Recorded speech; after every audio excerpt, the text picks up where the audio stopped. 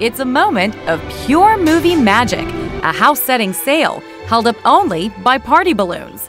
Most moviegoers who saw Up simply said, "How amazing!" But two men wondered, how hard can it be to make a house fly? We've discovered really that it's probably close to impossible to actually fly a real house. But what you can do, as we've done here, is kind of fly a lightweight house and actually fly it safely with people on board.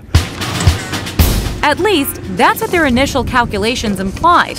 So they trekked to California's high desert, where dozens of volunteers joined them, working through the night in near-freezing temperatures to build this little yellow house and fill 300 balloons, each 8 feet tall and each consuming an entire tank of helium. The two pilots issued instructions every step of the way. Keep that going and I'll be back. If it worked, it would be the largest cluster balloon flight ever attempted. First time for everything. That's what makes it fun. As daylight approached, time was running out.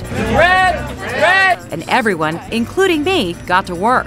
It's a good thing I've been working out. But the scheduled takeoff time came and went. And they're actually putting more helium in more balloons to make sure that this thing can actually get off the ground. But let me tell you, just trying to hold one of these down is a workout in and of itself. Whew.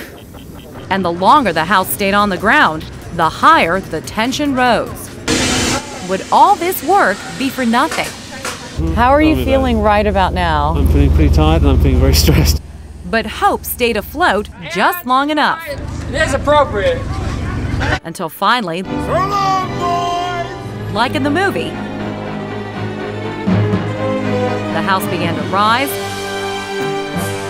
and rise and rise. A little yellow house soaring with the help of hundreds of balloons, setting a world record along the way. For Good Morning America, Diana Alvingar, ABC News.